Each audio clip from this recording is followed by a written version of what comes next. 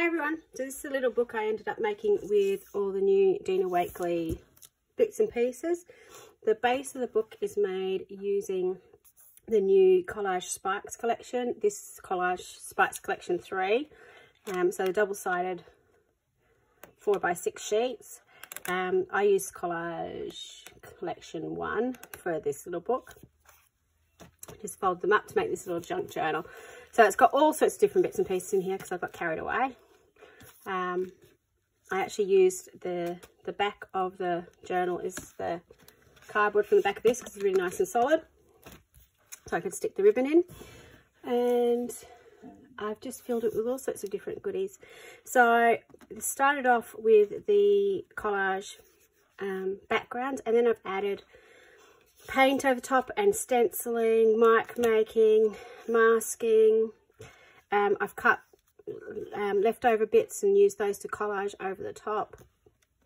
You can see on this page it's mostly the background. I've just added in a little bit of washi, one of the paper dolls, a little bit of the new crown from the new transparencies. So it's 3 new transparency set, one with faces, which I've used lots of.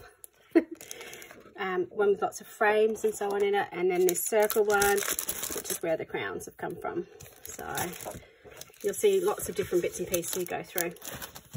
And this is just a bit of a, I suppose, all the old masks, old stamps, new collage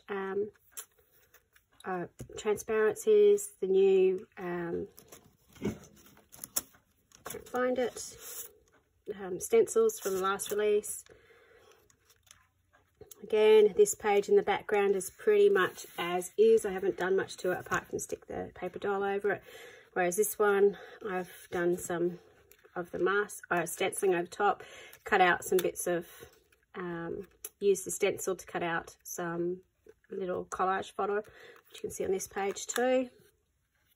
Put some stenciling in the background. Again, this one's pretty much as is with just a doll added over the top. This one as well, just a simple frame on it and one of the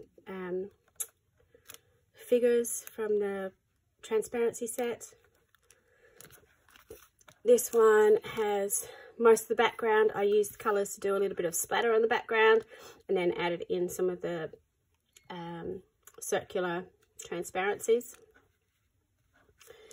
This one is a large transparency that I've just cut and put over the background. So again, really simple way to fill up your pages really quickly.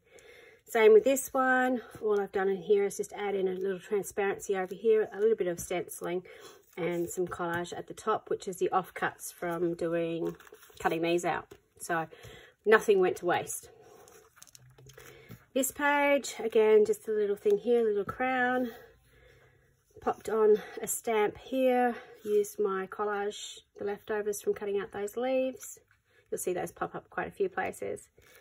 I love this little girl, and that's my favourite washi tape from Dina as well. The little crown on her head. Again, those little frames, just changing it up by putting little white dots in it. So really easy to change over. And at the end of the book, again, you can see my offcuts to make little borders. A big transparency face that I've glued down.